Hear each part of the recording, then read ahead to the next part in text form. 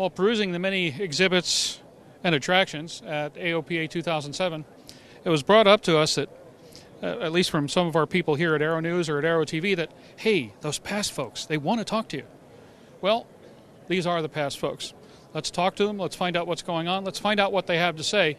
Here among the cream of the crop in the general aviation community in Hartford, Connecticut, what do we in the general aviation and the rest of the aviation community not know about P.A.S.S? What do we need to know as a result? Basically, P.A.S.S represents FAA employees. We're the technicians that maintain, certify, and repair navigational aids, communications, automation, surveillance used at general aviation airports today across the country. You obviously had something that we needed to know. There are things that are of great concern to you, and we're at a time right now where between the FAA and the way the FAA and the rest of the community is trying to deal with each other, and not necessarily in the friendliest of terms, you folks are stuck in the middle of a number of issues. What might some of those issues be? Well, I think our major issue today is the fact that the FAA has shut the door on us. It used to be several years ago where we used to have a level of involvement that we do not enjoy today. They used to want to hear from the technical specialists about their programs. We used to sit on their committees and help them with their analysis and surveys. Today they don't want to have anything to do with either unions, either Professional Airway System Specialists or NACA for that matter. In that fact, we have no say in any of the decisions they're making today. And one thing in particular that they're doing today is promoting their reliability-centered maintenance or event-based certification, which is a fix-on-fail approach. And this would affect mostly general aviation airports. Over the course of the last year or two, they have been continuing to delay restoration at general aviation airports, including pulling funding for restoration of certain facilities. So they're allowed to operate until they deteriorate to a point where they can no longer be repaired. Just 3 weeks ago, P.A.S.S actually did testify to Congress about the current situation on the NASA infrastructure. We produced pictures from across the nation of ILS buildings with holes in the floor, mold growing on the walls. We have plastic over equipment protecting it from the rainfall because of roof leaks. All these situations the FAA has been aware of at these general aviation airports for a number of years, but yet they are not putting the funding towards fixing these legacy systems.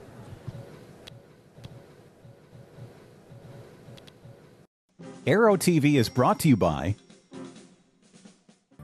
Today, there is an affordable, high-performance, easy-to-own and easy-to-operate very light jet designed with you in mind.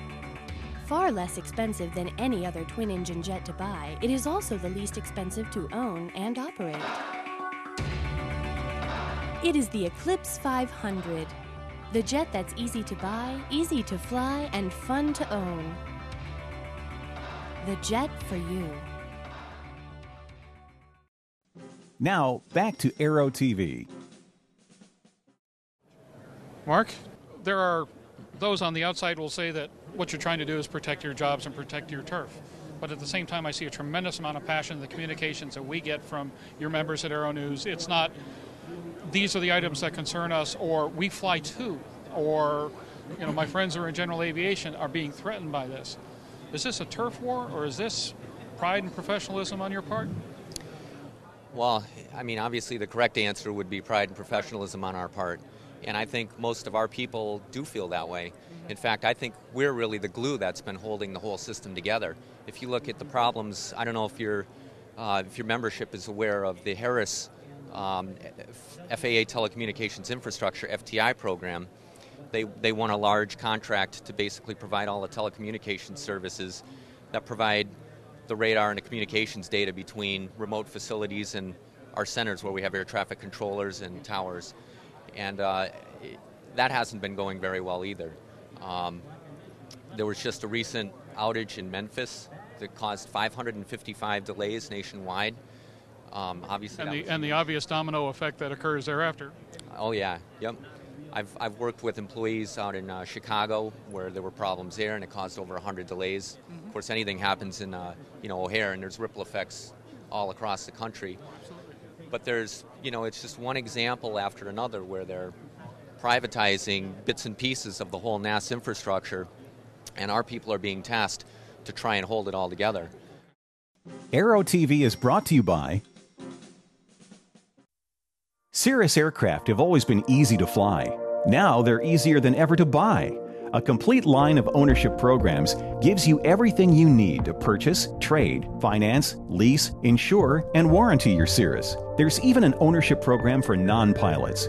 The Cirrus Access Pilot can teach you how to fly, or fly the plane for you. Find out more at www.cirrusdesign.com. Cirrus, for the love of flying. Now, back to Aero-TV. A lot of passion here, a lot of concern. How does the general aviation community react to this? What can people out there who use this system do to make sure that the system starts responding not only to their needs now, but their needs for the future? It's funny you should mention that, because I was just talking to a local gentleman out of, local to Pennsylvania, and he's having a continuous service problem out there.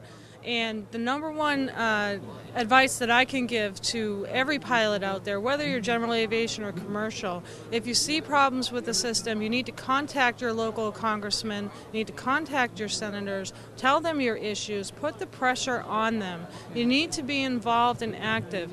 It's a phone call, it could be an office visit, it can be an email, but we really need to get the word out there, because the system is degrading. I think every pilot out there can see it, every pilot has felt it, and it's going further.